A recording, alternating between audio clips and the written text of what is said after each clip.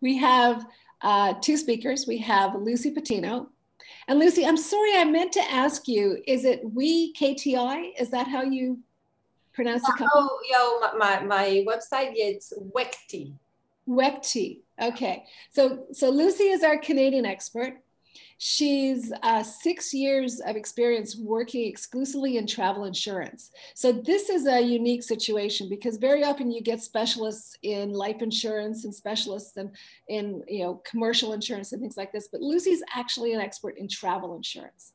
So that's a pretty wonderful thing. She works with a number of insurance brokers as a consultant in the travel sphere and has extensive experience insuring snowbirds and helping travelers 60 plus. So really, really glad to have you here, Lucy. Thank you. Thank you for the invitation. Thank you, everybody.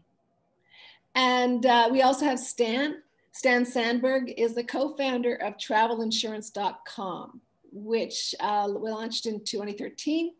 And the goal is to simplify that complicated world of travel insurance by providing consumers with an easy way of comparing the options that are out there. And he is an authority in this area and is frequently speaking on the topic and has been a go-to resource for the Wall Street Journal and New York Times and such media outlets. So we're really, really pleased to have you here too, Stan. So I think we're very fortunate to have two great resources on this call. Thank you very much, Janice. Appreciate it. I'm very glad to be here and look forward to taking some good questions. Okay. Yeah. Well, I think you'll probably get some. So before we get too far underway, I would like to just comment. First off, I'm a big believer in travel insurance. I've been traveling since I was 15 out of the country, and I have never gone without travel insurance. So this is a topic that I consider to be incredibly important.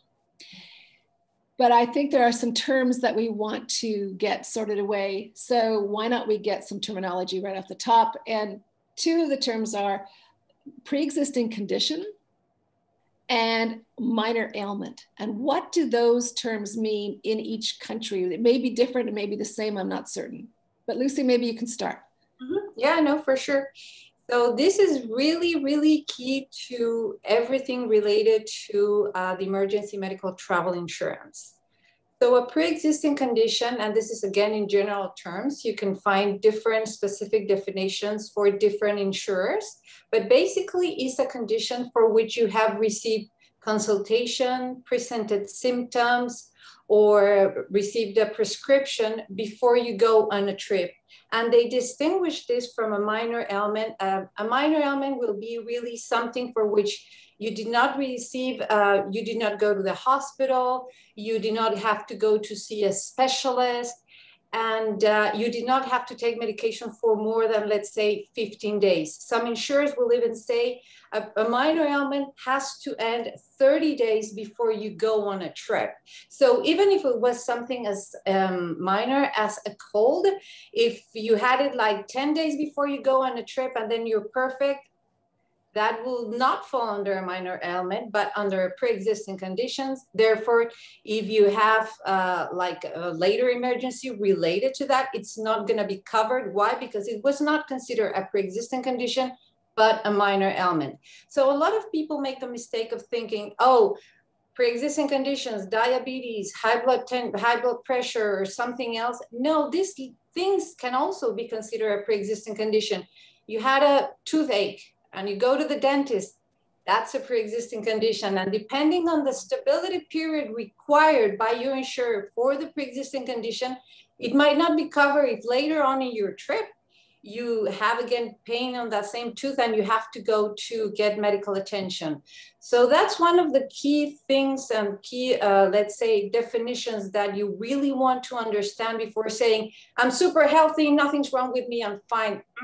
Just check your policy wording, check the definition, or go to for advice with a broker. If you have even the slightest doubt, just to be sure that you are really gonna be covered for what you think is maybe a minor ailment or a what could be a pre-existing condition. Again, don't stay in the I think so, just go and either look your policy wording or talk to your broker. That's really interesting, because I wouldn't have thought it. A cold that I had 2 weeks ago could be a pre-existing condition, but yeah. Some insurers will say no, because it has to end 30 days before you go on your trip. So that sore throat you had, it's not covered. If it didn't end, treatment didn't end 30 days before you go. And again, this might vary from one insurer to the other. But again, the thing is, you really want to check if it is a pre-existing condition or a minor ailment. What's the situation in the States, Stan? Yeah, so I'll speak to the way pre-existing condition language works for U.S. residents who are buying travel insurance, and you typically will see pre-existing condition language even in the trip cancellation plan. So distinguishing from the international travel medical plans, many people in the U.S. Are more familiar with the bundled plans that include trip cancellation coverage as well as emergency medical and evacuation coverage. But the way the pre-existing condition language works in the US actually is quite similar to how Lucy just described. They're going to define it as a condition, an ailment, some sort of medical issue that presented itself, that required you to either seek treatment or consultation with a doctor or a change in prescription. And I'll get back to that one in a second, because that's an important one. And so the way, so that definition actually can differ, again, by plan by plan or provider by provider, but typically they work the same way. The variation that you will see is what we call the look back period for a pre-existing condition. So some plans will look back in the prior 60 days. And if there were any of these sort of changes, consultations to see a doctor and so forth within the prior 60 days, that would be considered a pre-existing condition. Other plans will actually look back 180 days.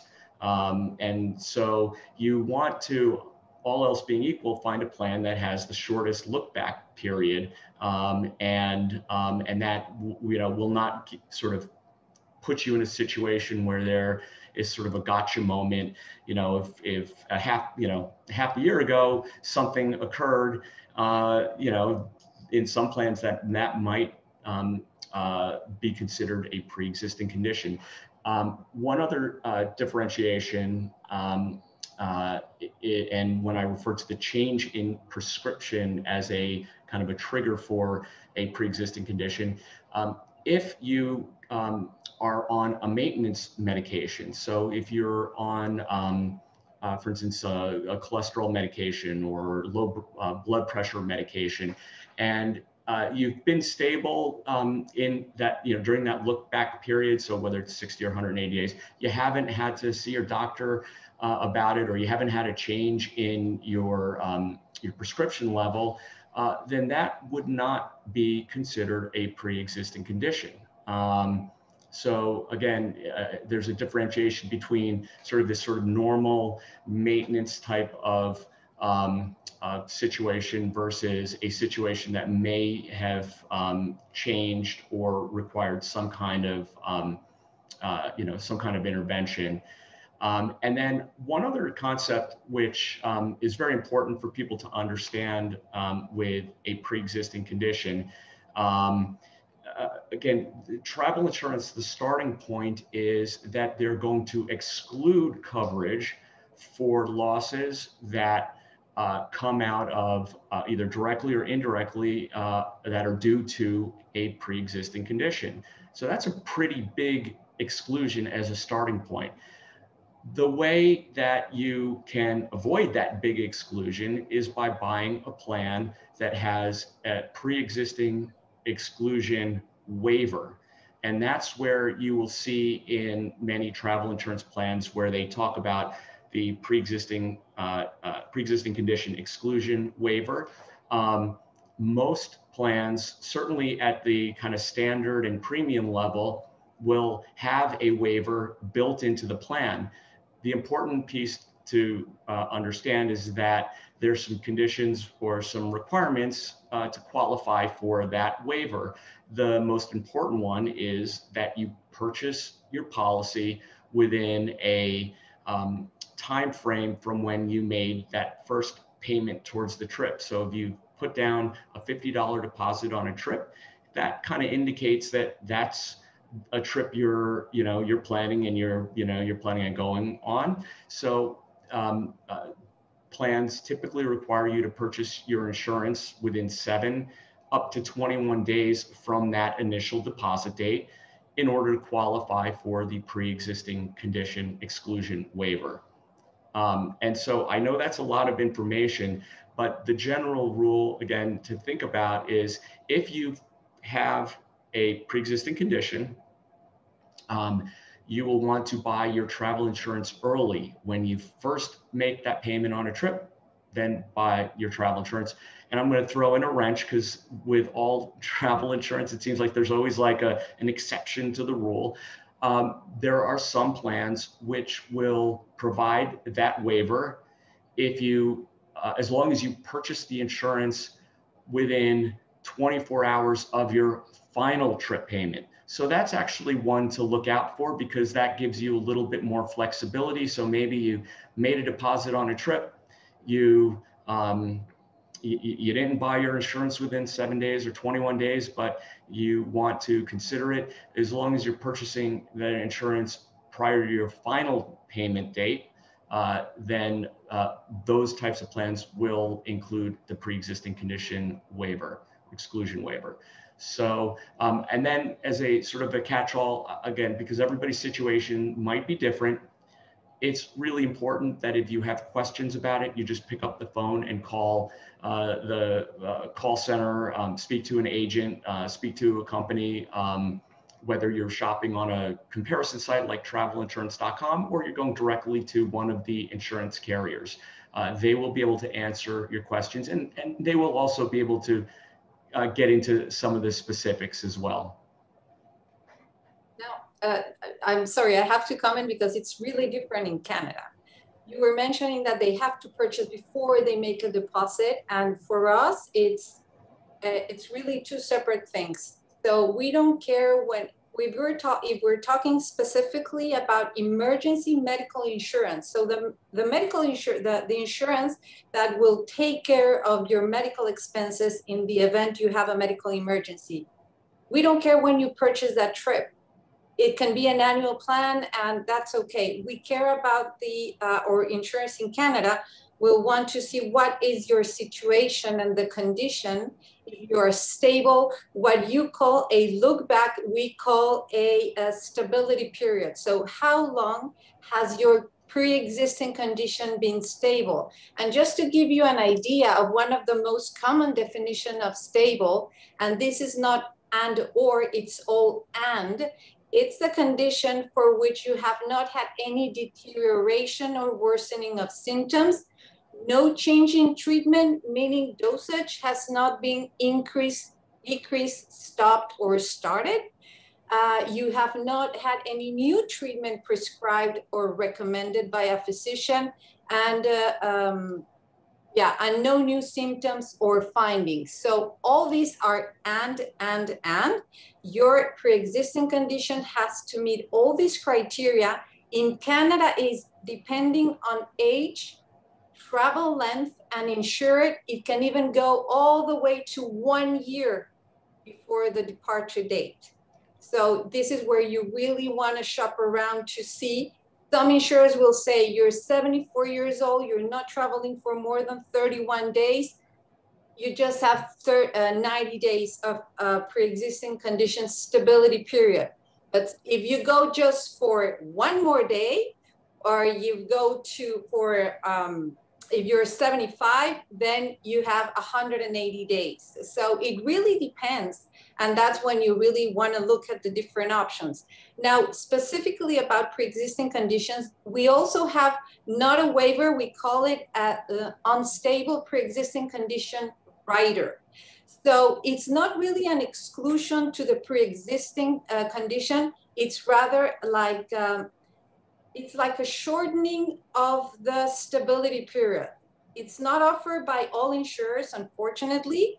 It's just a few ones will offer this option, and they say, okay, you have high blood pressure and your doctor 3 months ago just changed your dosage. So it's good because they lowered it, but per definition of stability for the insurer, you're not stable. So with this rider, which comes, I have to say, at an extra premium, we're gonna reduce, and instead of asking you of you to be stable, let's say 180 days before you go on the trip, we're gonna reduce the stability period to just 7 days before you go on your trip. And you can purchase these anytime, whenever you want. In this sense, it's not like in the US where you have to have booked your trip or made your first payment at a specific date.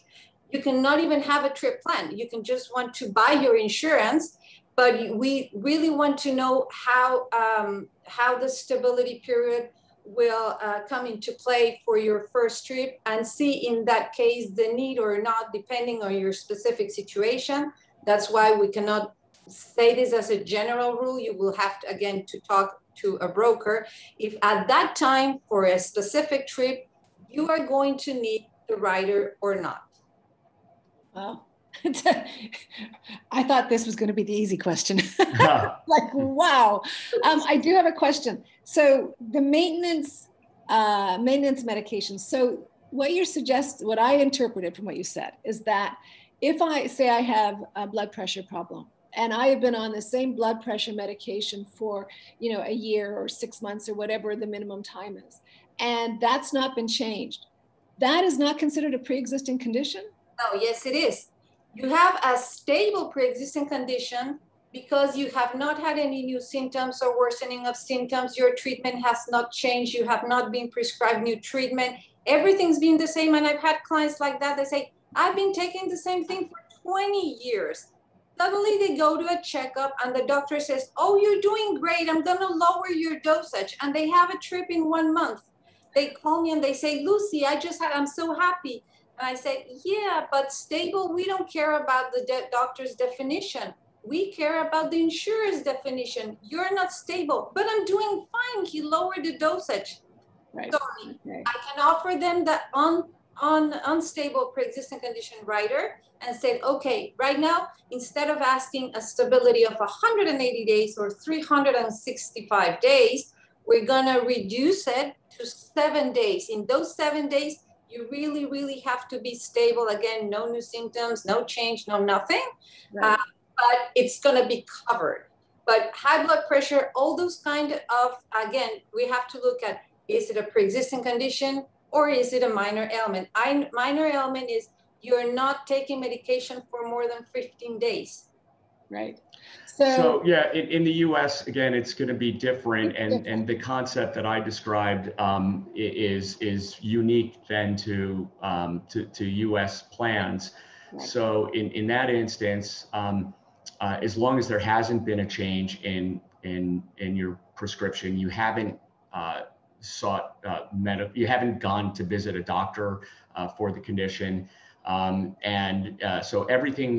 nothing has changed during that look back period, then that will not be considered a pre-existing condition, but by the definition for the exclusion. So, if you don't meet that, if you have a pre-existing condition based on the definition, then you will want to seek a plan that offers a exclusion waiver. And again, the difference in the U.S. is that these trip cancellation plans, which also include emergency medical expense coverage, they will waive the pre-existing condition exclusion if you meet the purchase requirements. But again, this is specifically for U.S. trip cancellation plans. Wow. So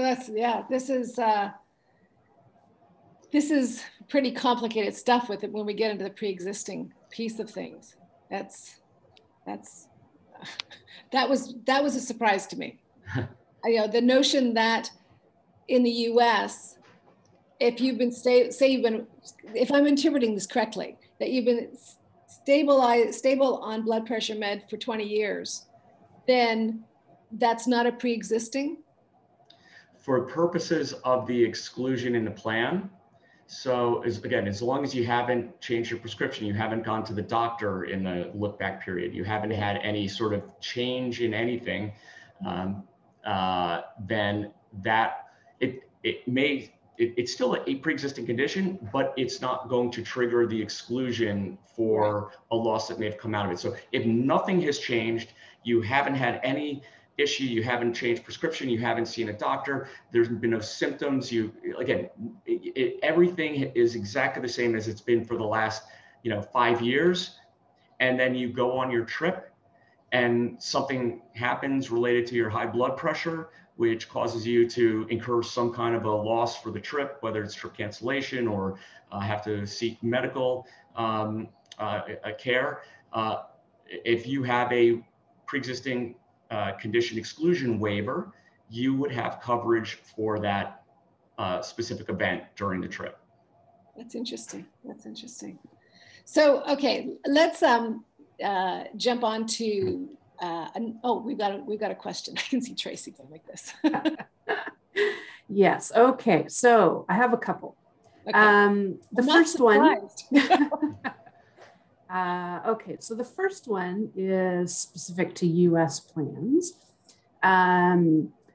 Maria wants to know if someone had a heart attack 3 years before their trip with no new meds or events before their trip, then they have a heart attack while they're on the trip. On a trip they've purchased travel insurance. Will their trip be, wait, this doesn't sound right. They had a heart attack 3 years before the trip, no new meds or events before their trip. Then they have a heart attack on a trip they've purchased travel insurance for. Will they be covered under that insurance if it happens while they're traveling? Is that a U.S. question? U.S., yeah. Okay, so let me just repeat this so I got it right. An individual had a heart attack 3 years ago.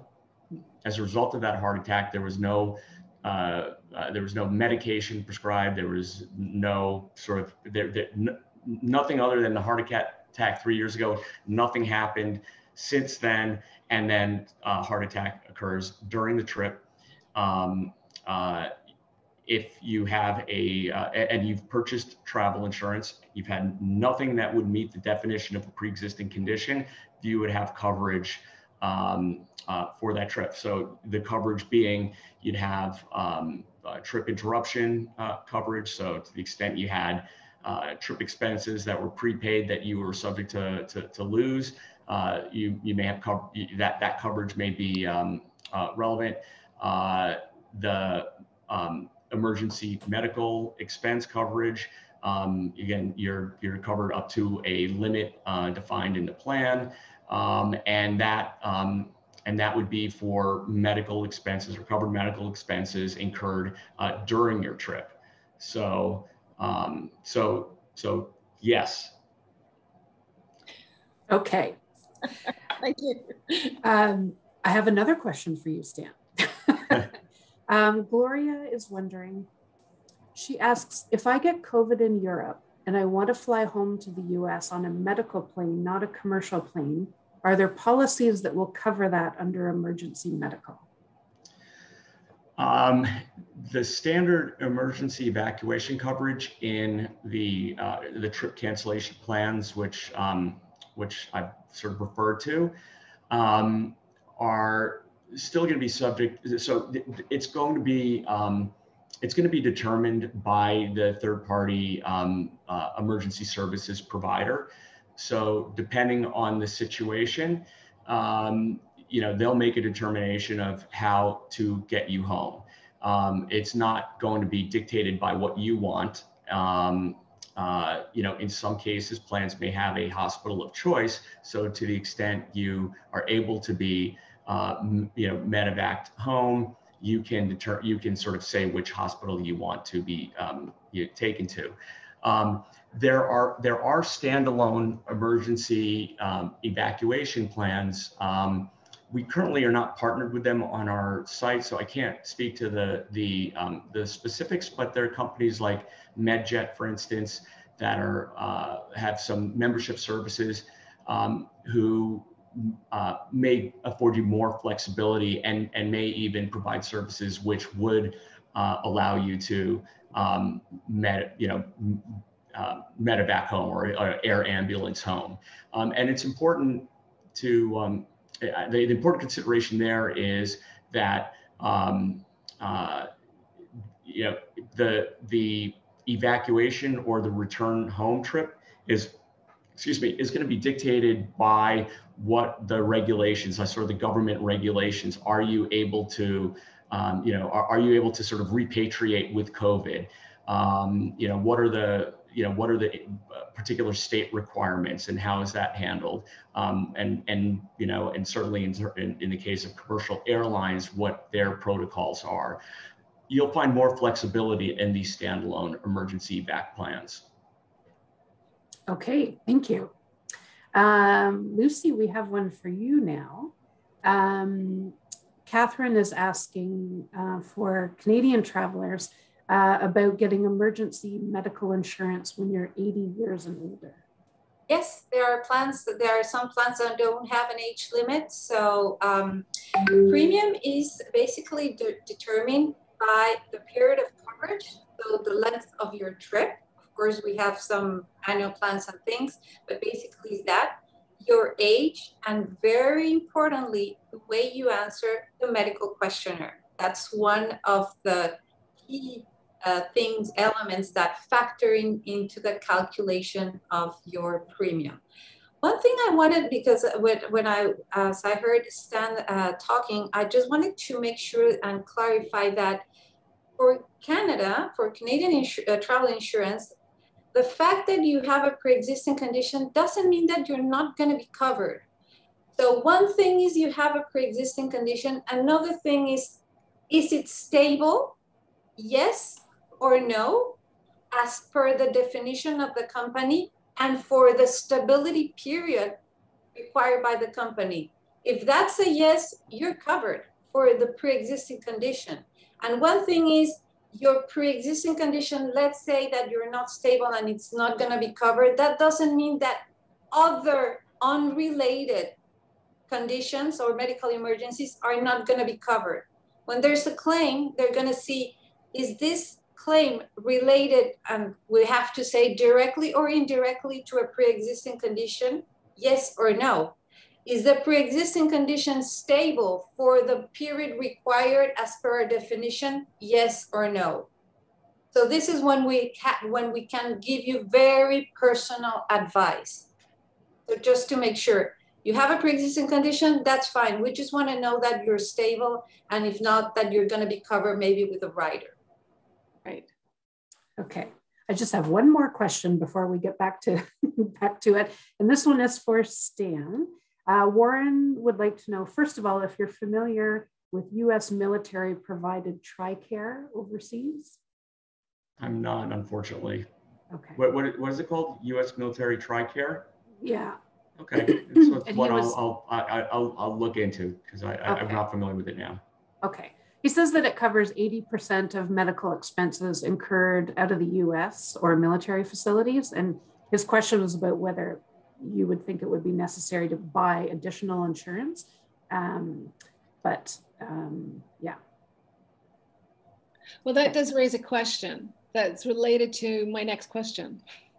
So, price obviously is a big issue when it comes to buying travel insurance for seniors, because it can get really expensive. So my question is, do you have any tips and recommendations on how seniors can manage the price factor of their insurance to keep that price down?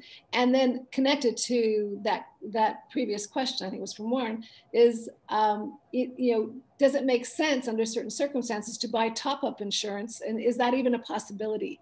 If you've got a certain amount of coverage through a union or whatever, is top-up insurance a possibility? So, but it's basically a question about price. How do we manage the price and keep it under control?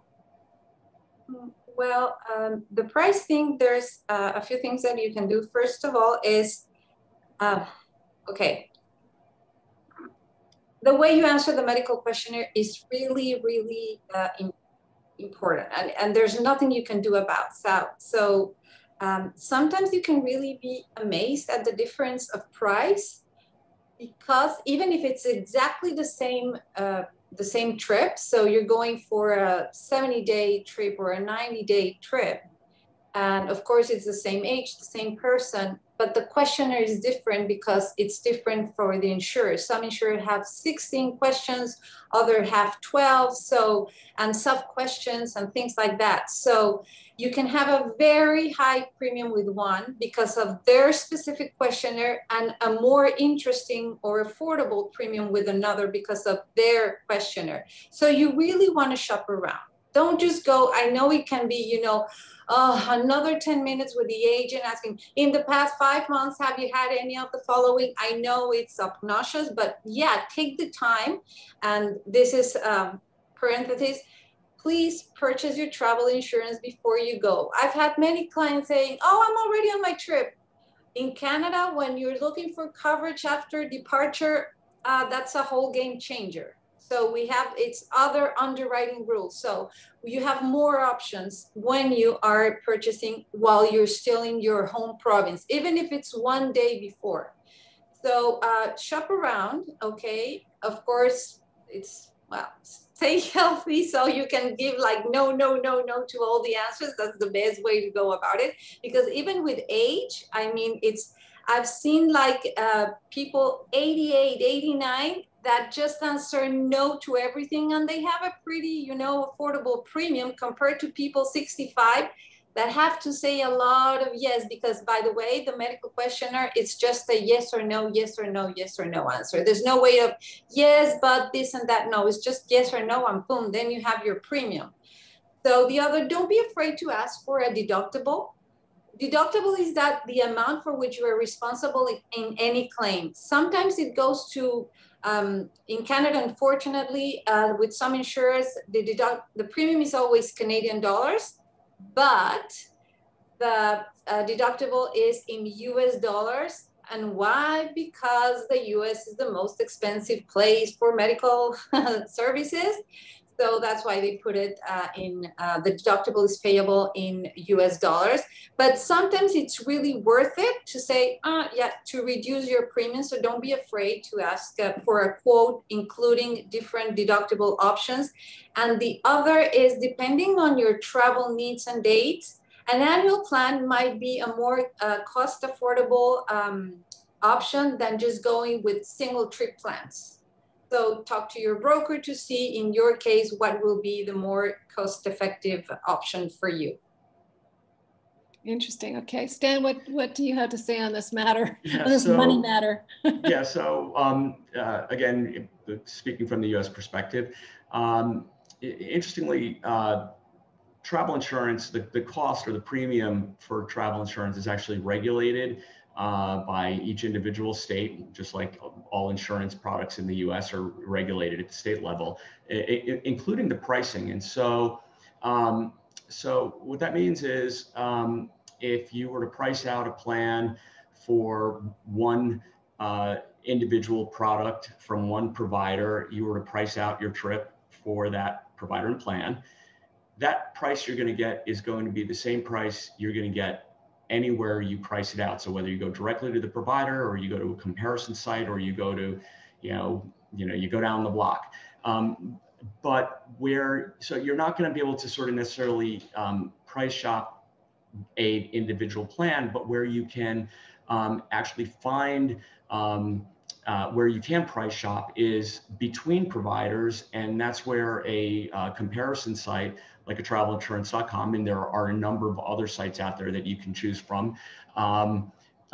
You'll be able to actually find a plan that may be more cost effective for your particular trip, because provider A is charging you, I'm making this number up, but is going to charge you $100 for your policy, but provider B might be charging 75 or 65. And so you might you know, in that comparison, discover that basically all of the benefits and coverage limits are the same. It's just how that particular provider and underwriter price their risk. So you can get a lot of really good cost-effective options by sort of shopping around, and a comparison site lets you do that quickly. Now, the thing I want to talk about, how insurance is priced here. There are two variables typically that determine how much a travel insurance plan here will cost. That's age and trip costs. If you're not interested in insuring your trip costs, like you don't need the trip cancellation or the trip interruption coverage, then the variable or the factor will be age. And you know, and these are for single trip. You know, there's a start and an end date associated with it. Those plans can actually be quite affordable. And again, in the U.S., the kind of coverage that you're going to get or the medical expense coverage you're going to get in a travel insurance plan, I'm making the assumption here it's actually different coverage than what you would get in a Canadian plan. And as Lucy described, there may be more limitations on it, but you're not going to be asked the series of questions relating to your pre-existing condition or your health. It's just going to be age factor based. But I did actually a sample price quote excluding the trip cancellation coverage. So in some cases, if you just enter 0 trip costs into a quote form, whether that be at a provider site or a comparison site, you enter 0 trip costs, that will give you the cost of that plan with all of that plan's benefits, including the emergency medical and evacuation, but it will not have trip cancellation coverage. And I quoted a 65-year-old traveling for a week in July. I think I may have quoted it from the state of California, and there were plans ranging from a low of $30 up to a high of, I think it was $85. And so that's for coverage for that 1 week trip. The price probably is not going to change considerably if you are traveling up to 30 days. Once you go over 30 days, the price does go up, but the medical expense limit in the range of products was, I believe it was a low of like $25,000 of medical expense coverage up to $250,000 of medical expense coverage limit. So it's not, I mean, I think for many people, well, at least for the 65-year-old, that may be more reasonable than some people would expect. You also have to think about what you're buying, right? Because 25,000 may not go very far in some circumstances, but it may go really far if you're in Southeast Asia or someplace where medical coverage is not quite as expensive. So I guess there's a lot of factors. The question I've got for you is that on a price comparison site, what happens with the medical questionnaire? There's none, from what I understand. No, there's not a medical questionnaire. But where it will become important is if you have a claim, a medical claim, and then in the claims process, you will have to provide information to establish whether there was a pre-existing condition that was a cause of the loss. So you're not getting asked those questions up front, but you'll have to provide, obviously, medical history and information during the claims process. So this is where you have to read the fine print, because you could be choosing something that is less expensive and you think you've got the coverage, but if you read the fine print, then it talks about the pre-existing instability and things of that nature, and you could be not covered for something specific if you were not stable. Well, yeah. So that's why it's important to, when you're purchasing a plan, to see whether that plan is offering a pre-existing condition waiver. Comparison sites typically will tell you when you run the quote based on the trip details you've entered, whether a plan is going to have a pre-existing condition waiver or not. And then it is important, if you are concerned, to read the definition of a pre-existing condition and then the terms of it. If you're not comfortable reading those terms, then picking up the phone is absolutely a very quick way to find out whether that plan is going to meet your needs. Right. So in addition to the site, you've got a call center that can answer these kind of questions? Yes. Okay. This is really, really, wow, like very surprised, because it's very different in Canada. Just to give you an idea, regularly the coverage in Canada is $5 million. So today I made a quote for a client, 88 years old, an annual plan, multi-trip, so she can make as many trips as she wants during the year of coverage, 16 days per trip. She answered all no to the medical questionnaire. She has high blood pressure, but stable. Her premium was 900 Canadian dollars. And, but you know, it's almost incomparable to the product that you have in the US, because, and of course you also have the age, 65 versus 88, but she had to answer a 16 question questionnaire, and that's what helped her get a lower premium. But she has $5 million of coverage. So meaning that wherever she is in the world on her 16-day trip, which she has already within her annual plan, if she needs medical evacuation or stay in the hospital or whatever, it's very, very uncommon to go above a claim of $1 million. So she's, in that sense, very, very well covered. But I understand that in products like in the US, where you're reduced to trip, it's, you know, it's just for a week or maybe 10 days and the age and all that.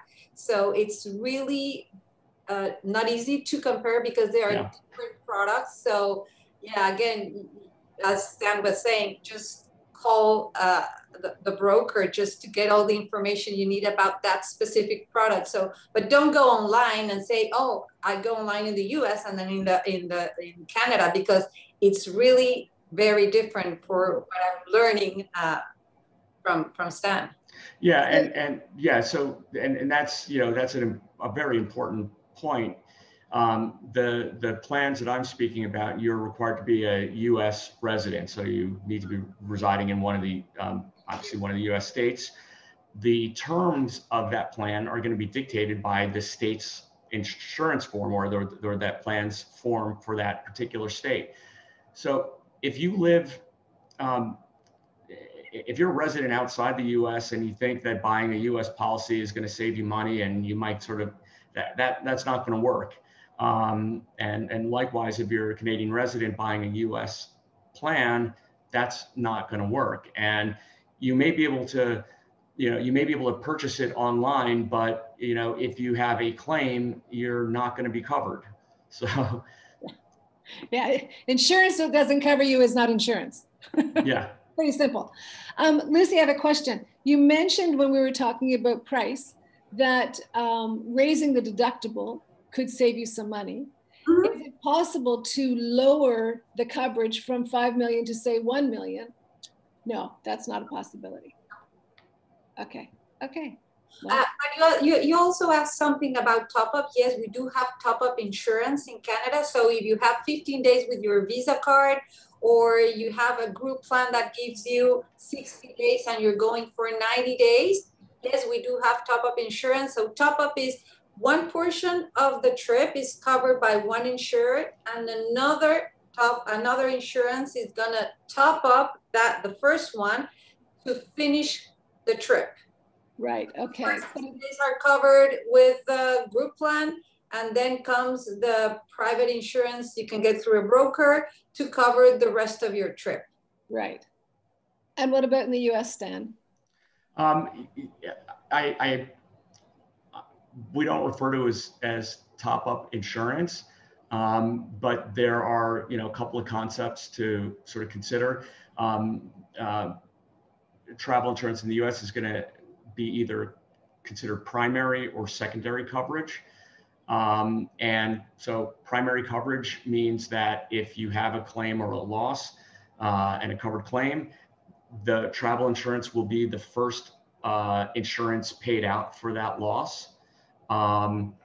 And as you might imagine, primary plans will tend to be on the premium side of the set of options.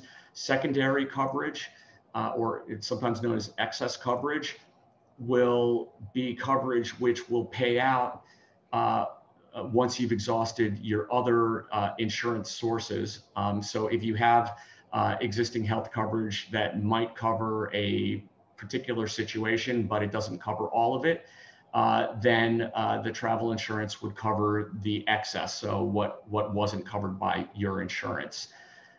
If you don't have any other insurance, then a secondary plan is effectively a primary plan. So as long as if you don't have any other insurance sources, then the travel insurance will be the first to pay. Right, right. Tracy, do we have questions? We do. What a surprise. The first one is just for clarification. When we're talking about travel insurance, does that include trip cancellation, trip interruption, emergency medical, just one, or a combination? In the US, most people will, the short answer is yes in the US. The plans that most people will see, whether it be through their travel agent, through shopping on one of the online travel agencies like Expedia or Orbitz, or maybe even through one of the airlines, when you get to the end of your shopping experience, they might present you with the check option to purchase insurance.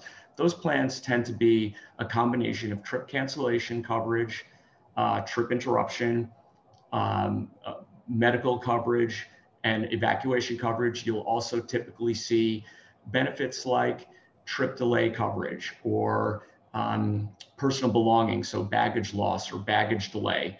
And so we don't like the term bundled plans. The insurance industry doesn't like to use that term, but effectively there are a number of benefits bundled in these plans. There are available also just medical only plans or emergency evacuation only plans as well. But for the most part in the US, people are going to see plans that include a range of those options. Okay. And is that the same in Canada? No, not really, not in Canada.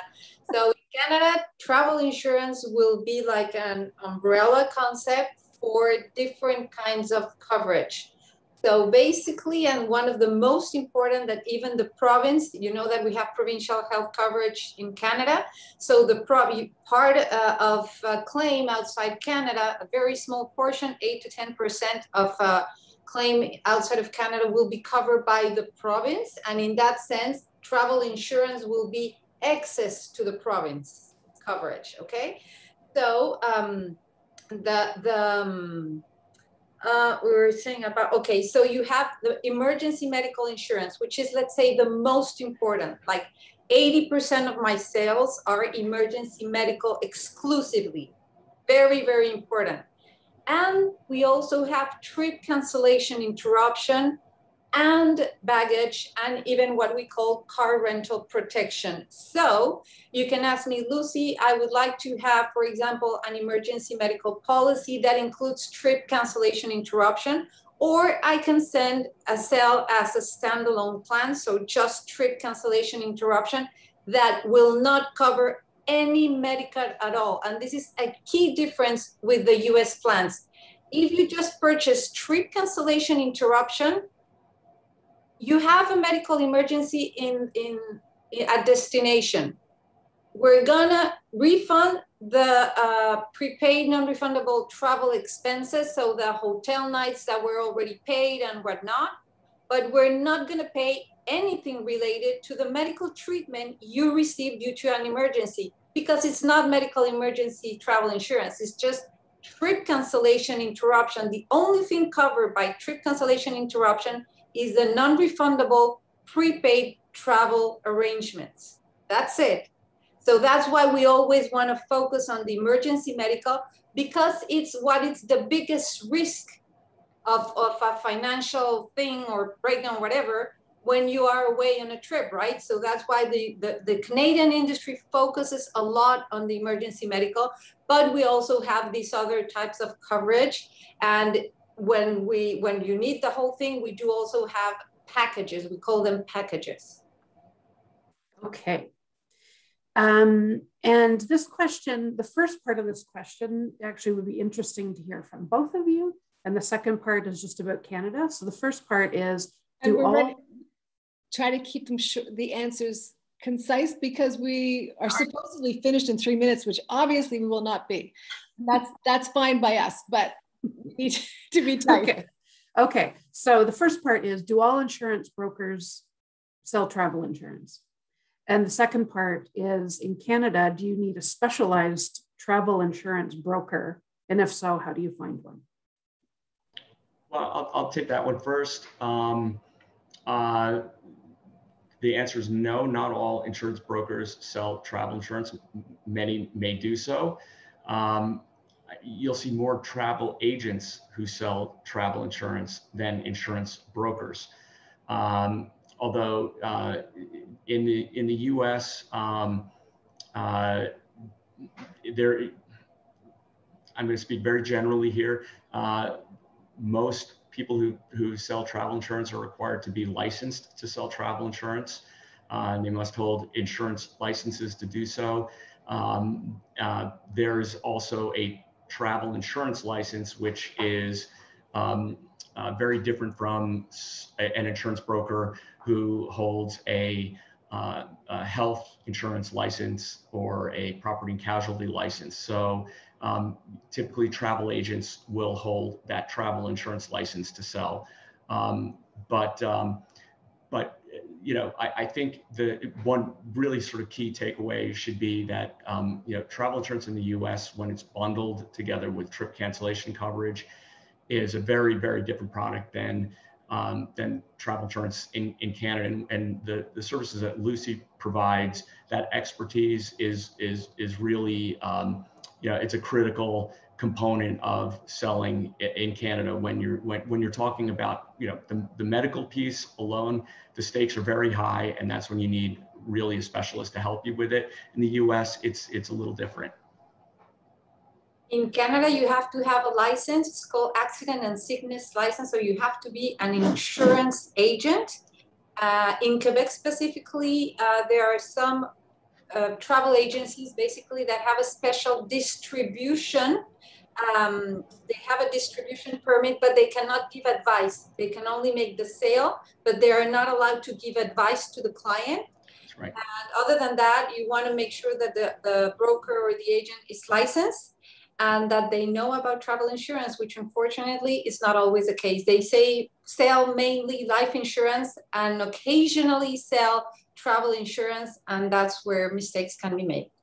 And just to add to that, you know, many times when a travel agent who holds the travel insurance license to sell, or it's much like a distribution license, they're not allowed to talk about specific benefits. They're just allowed to sell it. You know, they are not necessarily going to be familiar with even what they're selling. They're very good at selling destinations, generally not so good at selling insurance. And that's where it becomes really important to pick up the phone and speak to a licensed agent. Okay, I just have one last question. Could you give us an example of where purchasing annual insurance is more appropriate, or sort of pros and cons of annual versus trip specific? Single trip. I'll just very quickly, whenever you have a long trip, so this is specifically for snowbirds, whenever we make the comparison of a single trip for 4 months and the annual plan with what we call an extension, always no questions asked. The sweet spot is with the 35-day or 31-day annual plan with an extension. Sometimes you have differences of $500 or $1,000 in premium between the annual plan with the extension and the single trip. for the 4-month trip of the snowbirds during the winter. So we always want to compare, depend on the travel needs and the travel dates, which one will be the more cost-effective option, annual or single trip. And that goes as well as in terms of frequency of trips as well. If you're traveling frequently, traveling 3, 4, 5 times a year, an annual plan is likely going to make more sense. But for snowbirds, even if it's their one trip, it's just 4 months, so a very long trip, and it's the only one, still the annual plan with the extension is going to be the more cost-effective option.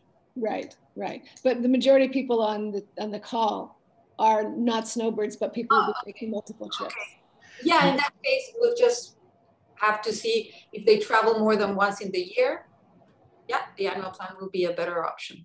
We sort of say if you're traveling 3 times a year, you might price out the differences to see if you're traveling 4 or more times a year. A multi-trip or annual plan is probably going to be a cost-effective option for you. Okay.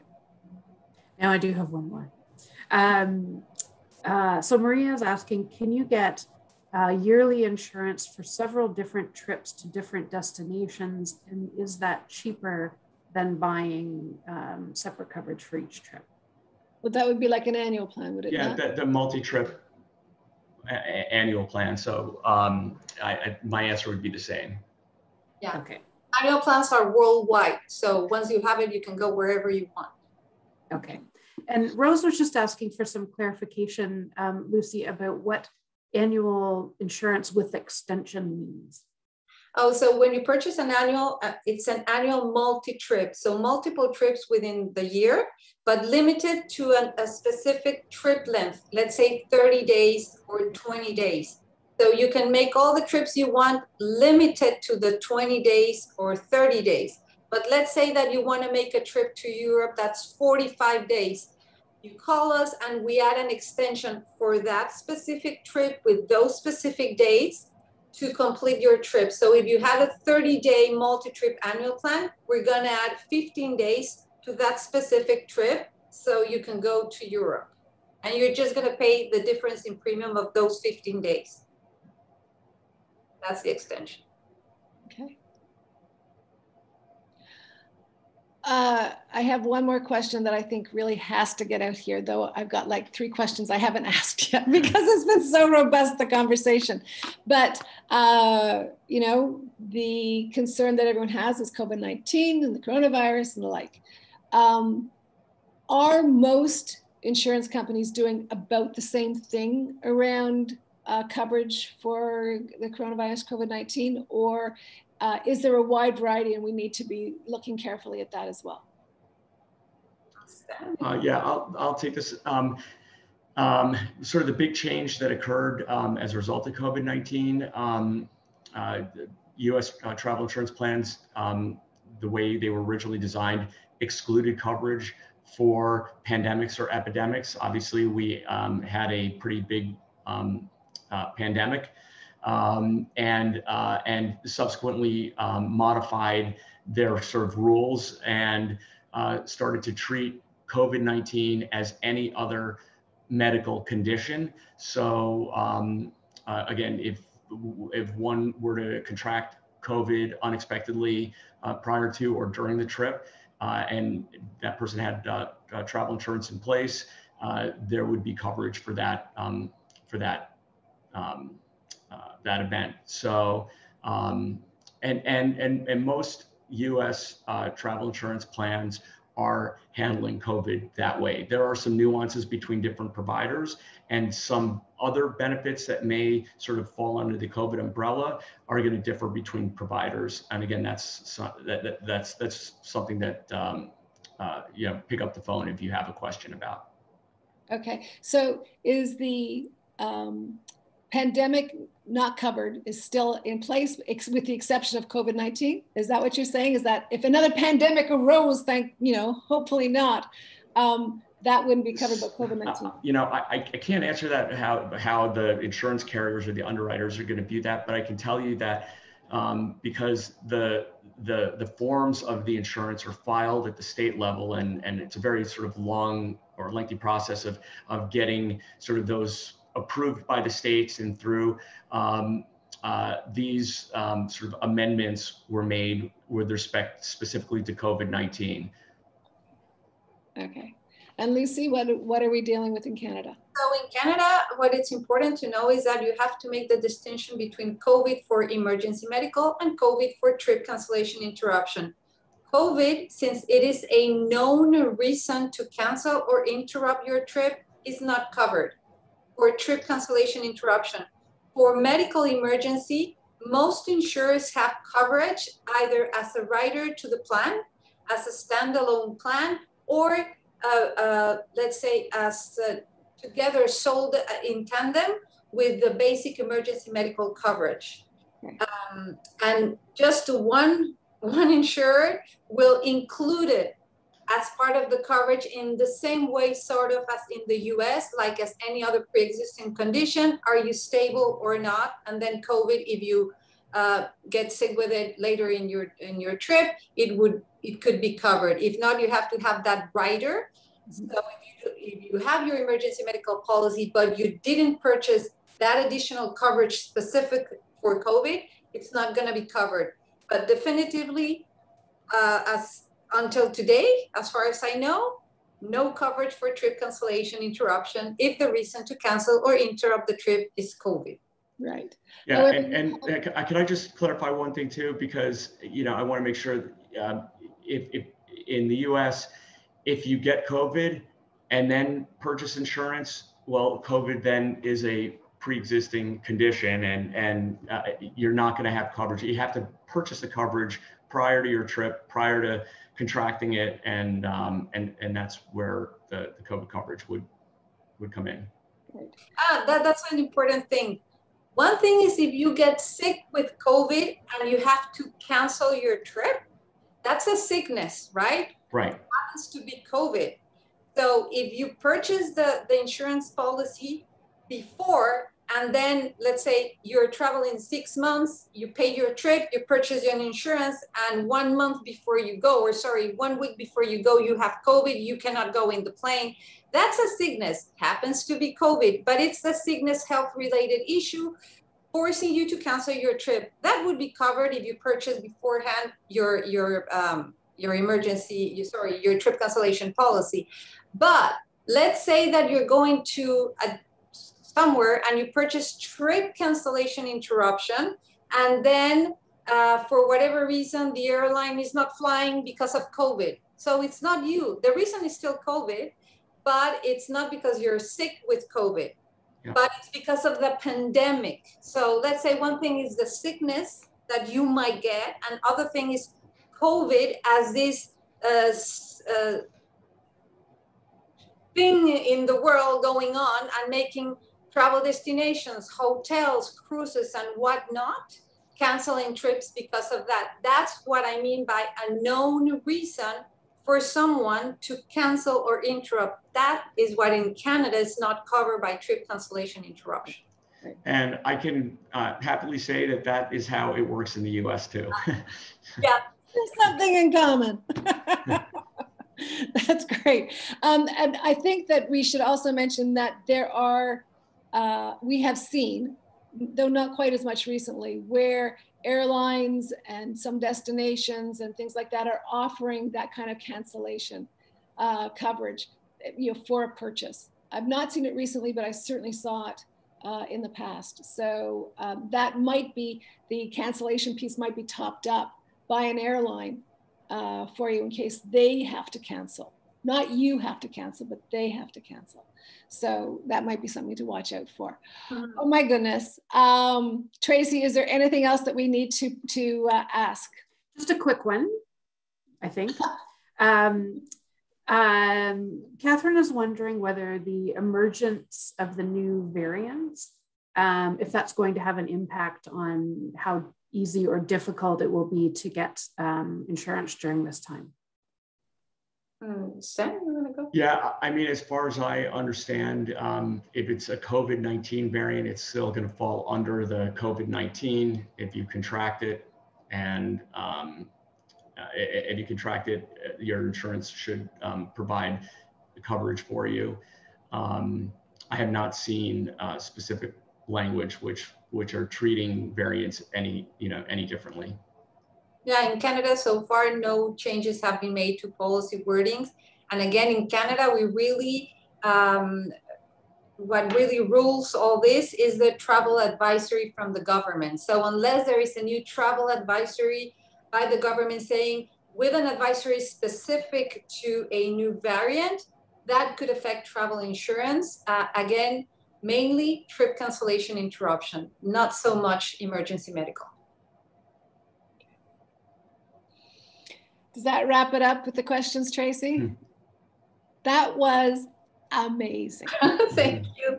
I hope we were able to answer everybody's questions. Yeah, I hope so. And I thank you both so much. I'm going to be putting together, I'm going to watch this all over again and put together some notes, and which I will then send to the two of you to ensure that I am writing this up correctly. Sure thing. And then I will send it to everyone else.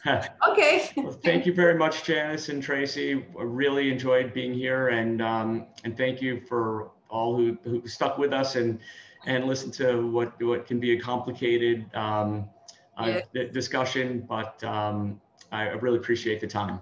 Yeah, no, it's wonderful. Thank you. Thank you very much. Pleasure to meet you all, and please feel free to contact us whenever you have any travel insurance questions. Yeah, we'll be putting out the both of your contact information in the follow-up, and we'll be posting this online, the video, in the next day or two. Great. Thank you. So thank you all. Thank you very, very much. Bonsoir tout le monde. Bonsoir. Bonsoir. Have a great evening, everyone. Thank you so much. Thank you. You too. Take care.